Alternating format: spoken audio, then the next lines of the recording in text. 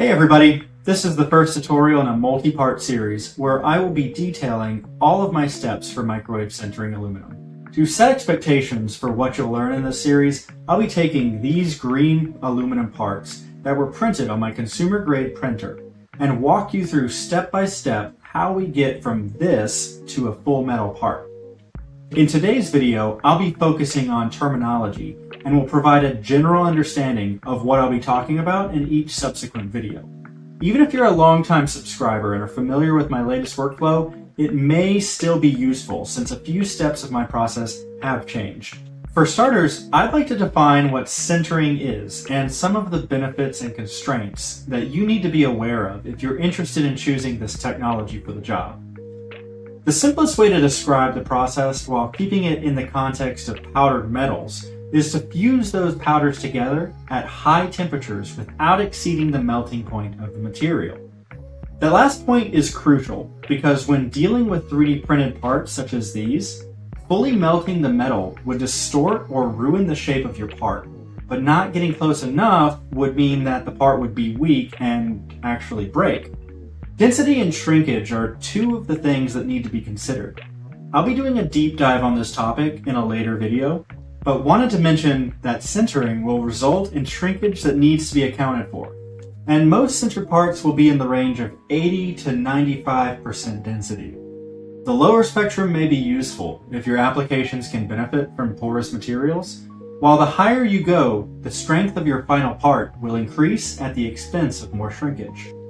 There's various technologies being used in industry today, but broadly speaking, the process for producing parts can be lumped into either single stage, where a metal is directly sintered, or a multi-stage, where the intermediate green part is produced first prior to sintering.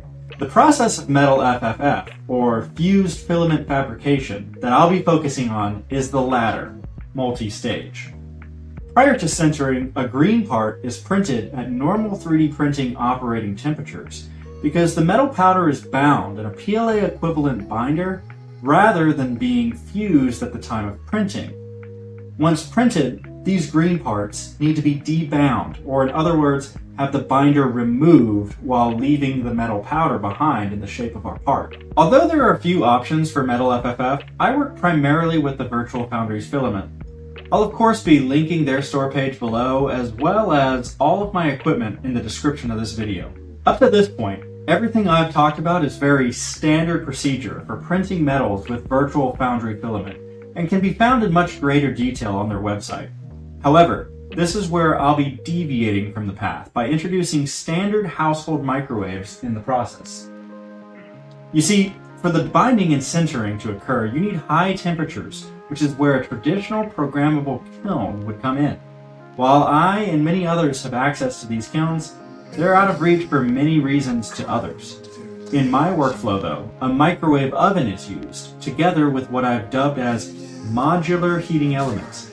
These elements are made of a special but simple set of ingredients that when put together in a microwave, they act as a heat collector and take the place of a traditional programmable kiln. In addition to some of the obvious benefits of using a microwave, like the ramp speed or low cost, portability, it's also been the only way that I've been able to successfully sinter reactive materials like aluminum and titanium. These materials are very reactive and normally require a vacuum furnace in various blends of atmosphere. Nitrogen, hydrogen, you get the idea.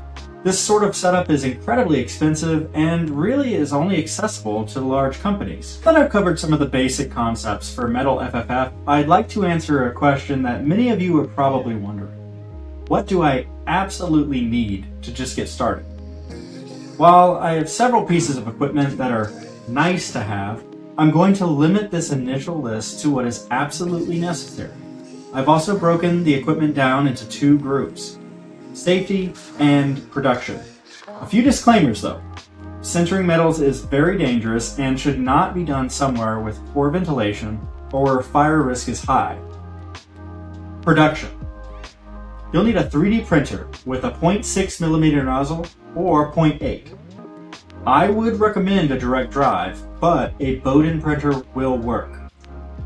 I'm also using Virtual Foundry filament, so I will be focusing on this, and I will also be focusing on the aluminum filament. You will also need an alumina crucible with a lid, refractory ballast, sintering carbon, heating elements, dedicated shop microwaves. Also, do not cook in these again. These are strictly for the shop. Portable fans or shop fans, or some sort of ventilation system that you have installed. You'll need a high temperature infrared thermometer that can reach up to 2000 degrees Fahrenheit. Flux. Specifically, I'll be using an aluminum brazing flux, but some metals might not need this. Post-processing and cleanup. At least, you'll need a rotary tool with a wire brush attachment, a filing set, and sandpaper, but I'd like to recommend at least a few better tools as well. A vibratory tumbler works very well when trying to deburr and polish these parts, and additionally, a sandblasting cabinet is even better. You can get these fairly cheap on Amazon, but it does also require an air compressor to work. The second question that I'm sure you're typing right now after hitting that subscribe button is, how much money will a basic setup cost me? To answer, I'm going to take a similar approach to the parts list where I'll be detailing minimum costs. Be mindful that if you spend a little bit more money, then your success rate should go up and time that you spend should go down. In this price estimate, I'm also factoring in the cost of a 3D printer, so if you have one already, you can deduct that cost from this estimate. Also, considering the plethora of 3D printer options and price points out there, I'm going to just settle on about $350 for the cost of a printer. Taking the equipment that I listed previously, let's add some average costs and do some math the old-fashioned way.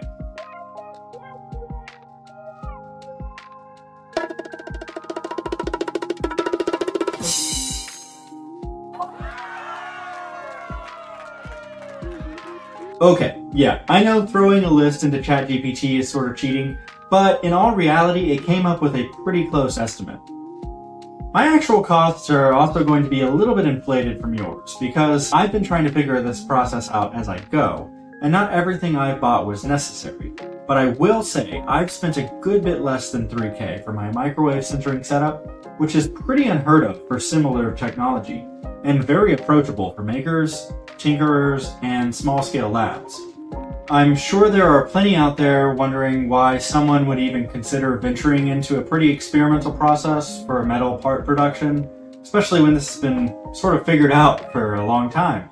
Well, to answer that, I think I'll just leave some of the possibilities and benefits that excite me about this technology, and let the viewers who have stuck with me this far fill in the gaps from there. After all, this is just another tool in the toolbox, and I think that the best results will always end up coming from several different technologies being used in tandem, in no particular order.